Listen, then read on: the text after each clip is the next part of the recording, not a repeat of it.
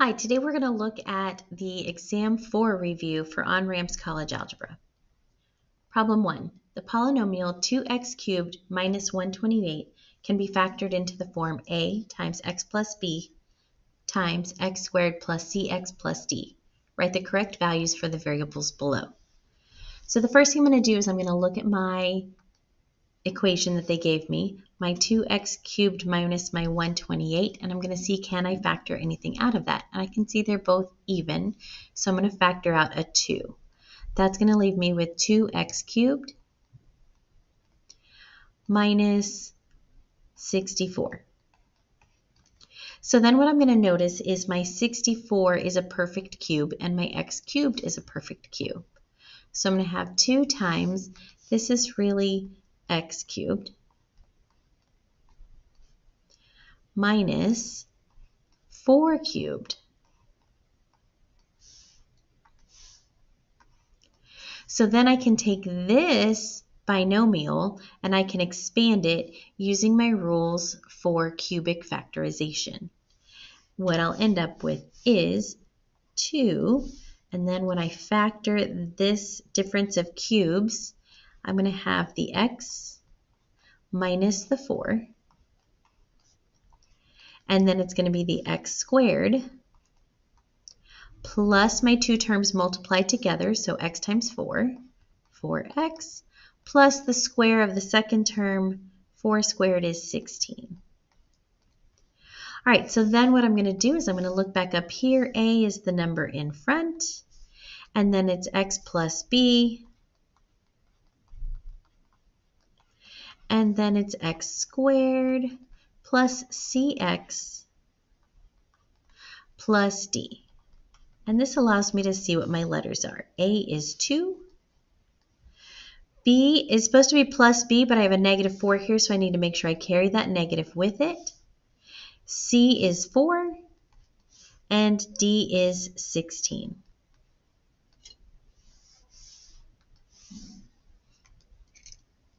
Number 2. Given the polynomial f of x equals negative 3 times x plus 5 squared, x minus 1, x plus 6 squared, identify the degree, leading term, and end behavior.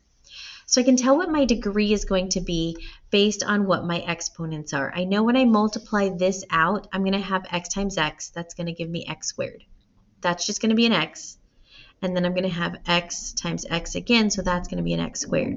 And then I'm going to be multiplying these 3 factors together. So I'm going to have an x squared, an x, and an x squared. So that's going to be 2, 3, 4, 5 x's when I multiply them all together. So my degree is going to be 5. Now what are they actually going to be when I multiply everything out? I know when I multiply these 2 together, I'm going to get x squared as the leading term of this. I'm just going to have an x as my leading term of this. And then I'm going to have an x squared as my leading term of this. So when I multiply these 3 together after I've expanded them, I know I'm going to lead with x to the 5th. But don't forget then that is going to be multiplied by negative 3. So my leading term is going to be negative 3 x to the 5th power. So that leads me into my end behavior of my graph. So I know if I'm graphing this function, I have a degree that's negative. So one end's going to go up, one end's going to go down. And then my leading term is negative. So that means it's going to have, we think of like a downward slope. So it's going to start up and it's going to end down because they're going to go in opposite directions. If this degree was even and this was positive, they would both go up. If this degree was even and this is negative, they would both go down. This being odd and this being negative, they're going to go downhill in opposite directions. If this is odd and this is positive, they're going to go uphill in opposite directions. So I don't know exactly what my graph is going to do in between, but I know what its end behavior is going to look like. As my x values go to the left, as they get towards negative infinity, I can see my graph is going up towards positive infinity. And as my x value approaches positive infinity, as my x's get bigger, I can see my graph is going, my y values are going down towards negative infinity. Let's look at number 3. Number 3, using long or synthetic division, divide x to the 4th minus x cubed, 3x cubed plus 7x squared minus 60x minus 125 by x minus 5. Your quotient will be in the form x cubed plus bx squared plus cx plus d. Fill in the blanks below with the correct values for b, c, and d. All right, so what I'm going to do on this one is I am going to look at my x minus 5 to figure out what I'm dividing by, because I'm going to go with synthetic division. It's a little bit faster, a little bit simpler.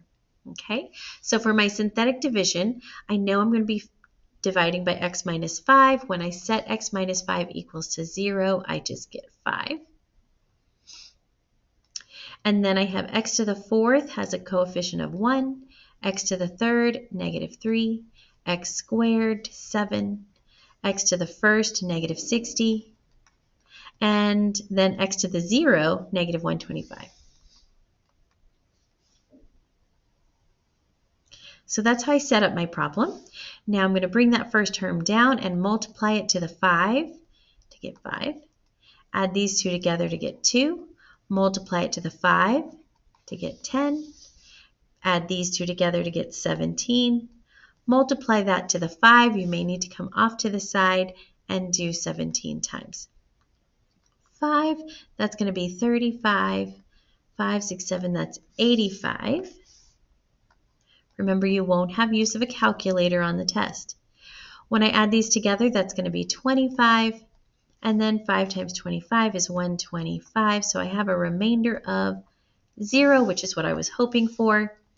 This is going to be, I started with x to the 4th, so now I'm going to have 1x to the 3rd plus 2x squared plus 17x to the 1st plus 25x to the 0. So then when I look here, it was x cubed plus bx squared plus cx plus d. So I can see b is 2, c is 17, and d is 25. Let's look at number 4.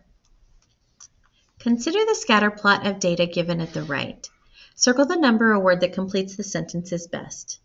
The most reasonable correlation for the coefficient for this data, I have negative 0.928, 0.327, and 9.45. When I come and look at the data, I can see it looks relatively linear. It definitely is going uphill in a linear pattern. So I can eliminate, it's not going to be this one because that's not close to 1, and so it indicates we have scattered data. So now I need to choose between these strong values. I can see my graph is going uphill, so it must be a positive correlation. It's a strong correlation in the positive direction, so this data has a strong positive trend. Number 5. The function f of x is graphed below. One x-intercept of this function occurs at x equals blank with a multiplicity of. All right, so let's start looking. I'm just going to start with this first one here. That is an x value of negative 2. And it's going straight through. There's no squiggles or anything, so that's a multiplicity of 1. Then I'm going to look at the next one here. That is a positive 2. And it has a multiplicity of, now this one's doing the little SC thing, right? It's making an S curve.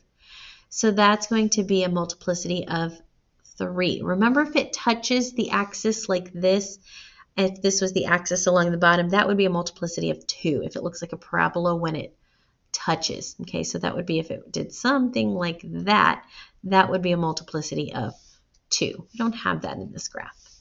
Okay, and then we still have that one last one, my third one here, as x equals 5, and it's again going straight through, so that's going to be a multiplicity also of 1. Okay. The equation for this function is f of x equals a times x plus 2 times x plus b to the c power times x plus d.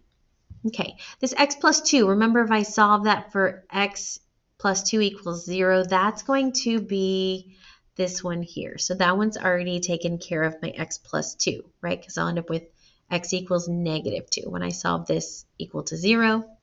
This one is the only one that has an exponent. The only one that doesn't have a multiplicity of 3 or of 1 is this one. So that means this has to be the second line. Okay, so this one has to be x plus, oh, not plus because it's 2 here, right? So that's going to have to be x minus 2. And we're going to be raised to that third power. And then, so then the only one we haven't touched is this one. So this has to be this last one where we're going to have, I have a positive 5 when I solve it. So that means in here it must be a negative 5. Now, I still have a variable. I still have this a. To find this a, what we're going to have to do is we're going to have to write out this equation, pick a point from our graph, and solve it for a. All right, so here's what I'm going to do. I'm going to pick this point right here. I usually like to pick one that I can see nice and pretty. This is the point 0, negative 5. So that's what I'm going to go with is 0, negative 5. And we're going to use this equation here. Instead of f of x, I'm going to use y equals, we don't know what a is. That's what we're going to try to find. And then I know I'm going to have x plus 2. And then I'm going to have x minus 2 to the third power. And then I know I'm going to have x minus 5. And we are going to substitute in the 0 as our x value. And we're going to substitute in the negative 5 as our y value and solve this for a. So I'm going to have negative 5 equals a times 0 plus 2 times 0 minus 2 to the third power times 0 minus 5. All right, so negative 5 equals a times 2 times 2 to the third power times negative 5. Oh, that's a negative 2, right? 0 minus 2, negative 2 to the third power times negative 5. Okay, all right, so now let's go ahead and start solving this. Okay, so negative 5 equals a times 2 times negative 2 times negative 2 times negative 2 is negative 8, negative 5. So negative 5 is equal to a times, let's see, negative 8 times negative 5 is a positive 40, and 40 times 2 is 80. I'm going to divide both sides by 80.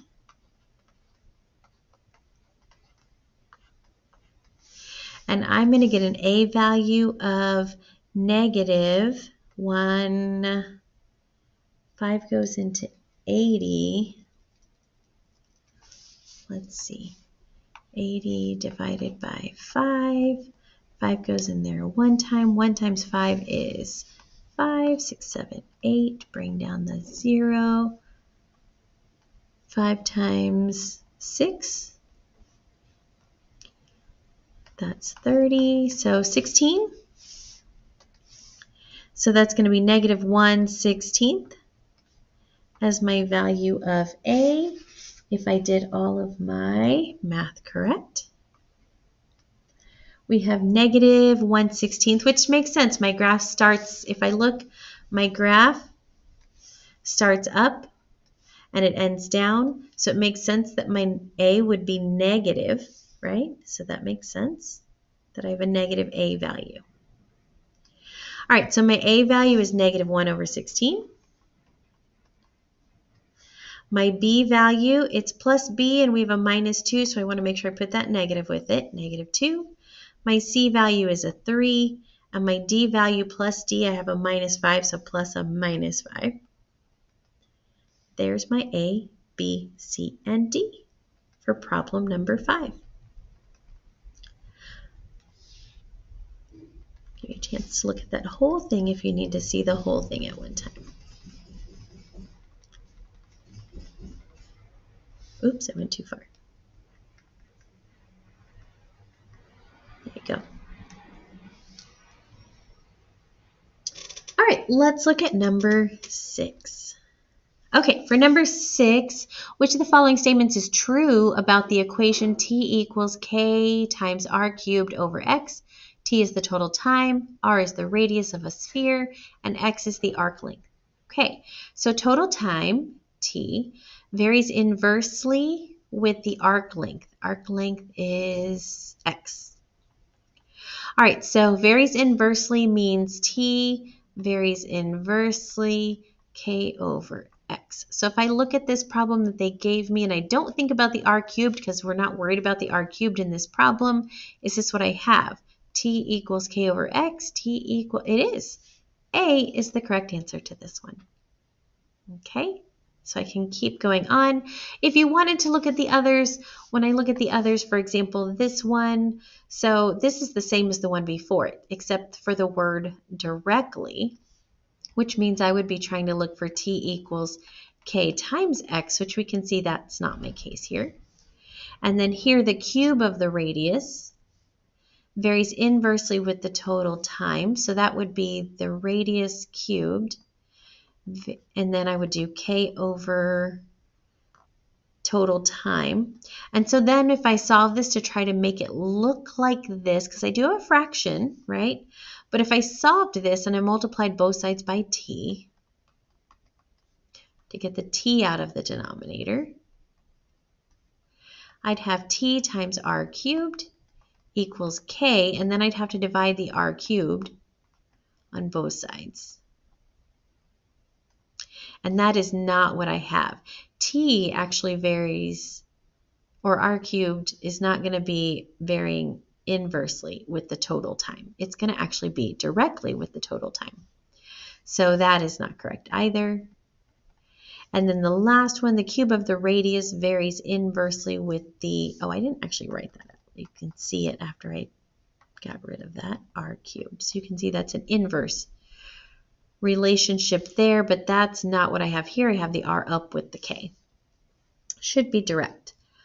The cube of the radius, r cubed, varies indirectly with the arc length.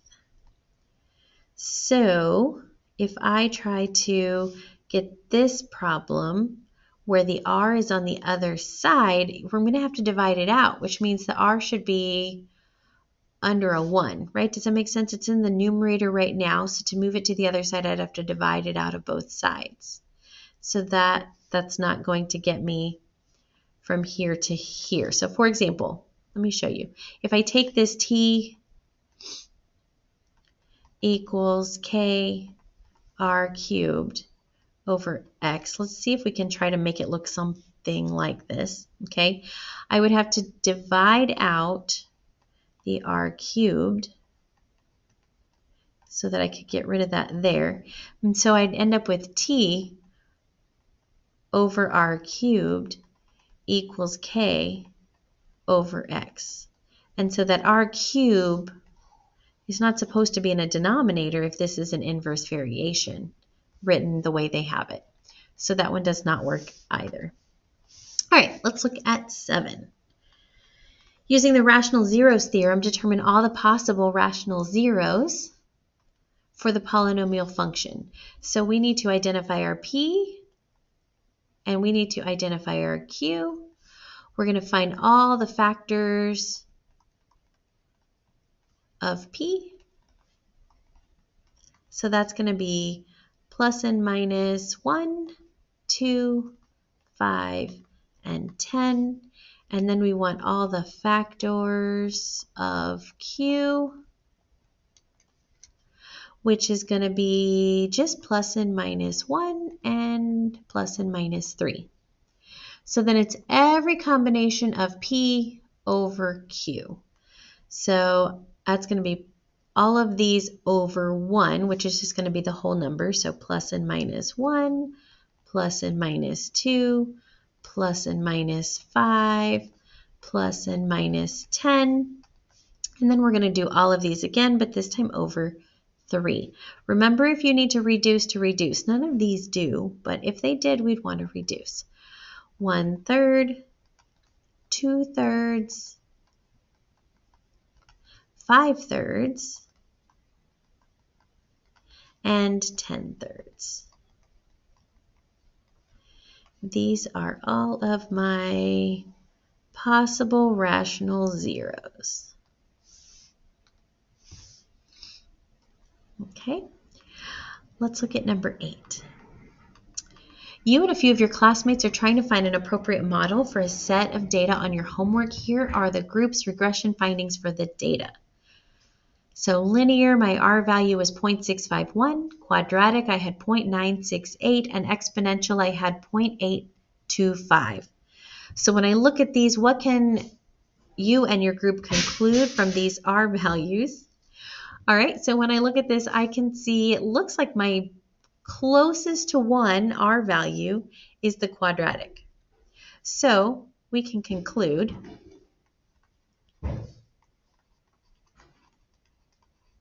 our data is quadratic.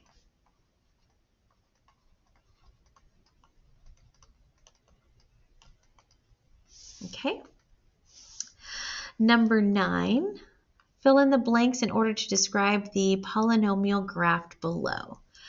This polynomial is even or odd. Well, both of these, or for the degree. Remember, even and odd functions are different from even and odd degrees, okay? For the degree on this one, both of my ends are going up, so I know this must have an even degree. My unique real roots are going to be 1, 2, and 3. And then my leading coefficient must be, since these are both going up, so they're going in the same direction, that makes me even. They're both going up, that makes me positive. So just as a reminder, this one for the degree, that's going to be same direction is why they're even. And then we're positive because they're both up, right? If one of these was down, if this one over here was down, then we'd have an odd degree and it would be negative because the whole thing would be going down. If this end was down, we'd still have an odd degree because they'd be going in opposite directions, but we would be still positive because we'd be going uphill. If these were both facing down, this would still be even, but this would be negative. Oops, I went too far. All right, consider the polynomial h of x equals 5x cubed minus 12x squared plus 10. When you divide this polynomial by x minus 2, you get a quotient of ax squared plus bx plus c with a remainder of r. Fill in the blanks with the correct value for each variable. All right, so let's use synthetic division. So if I have x minus 2, I'm going to divide by 5, or by positive 2, because I have a negative 2 in here. X cubed has a coefficient of 5.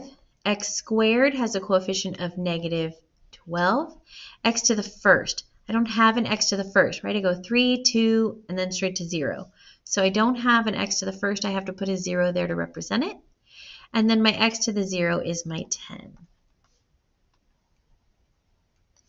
Okay, so when I solve this, my 5 is going to come down. 2 times 5 is 10. Plus negative 12 is negative 2. Times 2 is negative 4. Plus 0 is negative 4. Times 2 is negative 8, which is going to leave me with a positive 2 when I add that to 10. All right, so I started with x cubed, so now I've got 5x squared minus 2x to the first minus 4x to the 0, and my remainder equals 2. Remember, we're looking at ax squared plus bx plus c, and my remainder. So a is 5, B is negative 2, C is negative 4, and my R is 2. All right, number 11, the last one on our review. You're given that x minus 5 is a factor of g of x equals 4x to the 4th plus 2x cubed minus 13x squared plus 4x minus 30. This one could be a lot of work or it might be a little work. We're just going to have to cross our fingers and hope for the best. I'm going to do synthetic division to get this down from a quartic to a cubic to factor that. All right. So I know this divides into this evenly. So I'm going to start with a negative 5. X to the 4th is 1. X to the 3rd is 2. X squared is negative 13. X to the 4th is, 4, 3, 2. X to the 1st is 4. X to the 0 is negative 30. I have everything accounted for. 0, 1, 2, 3, 4. 1, 2, negative 13, 4, and 30. Okay.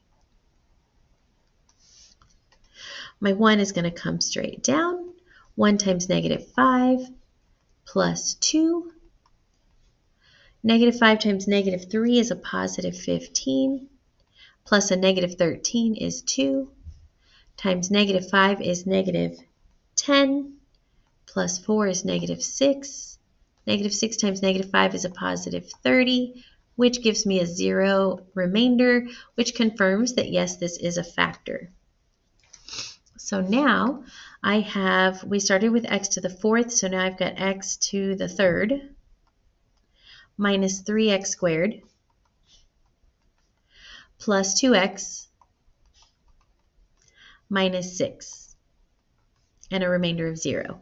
Now, I want to see if this factors, because I could do my p's and my q's and just keep on trying to divide, but that might take a long time because my p's are going to be 1, 2, 3, and 6 over 1, so at least that means there's 8 different factors I could possibly try. 8 factors I could try. And what if it's the last one? I don't want to deal with that. So instead, first, before I have to deal with that, because I might have to, I'm going to see if I can factor this by grouping. Since it's a cubic, there's 4 terms, I might be able to factor it by grouping. I can take an x squared out of both of these. If I take an x squared out, that's going to leave me with x minus 3. X squared times x is x cubed. X squared times negative 3 is negative 3x. So can I get an x minus 3 over here? Yes, if I factor out a 2. Oh, hallelujah. If I factor out a positive 2, 2 times x is 2x, and 2 times negative 3 is negative 6. So I can see my 2 factors are x squared plus 2 and x minus 3. And in order for these to be factors, these would have to equal 0.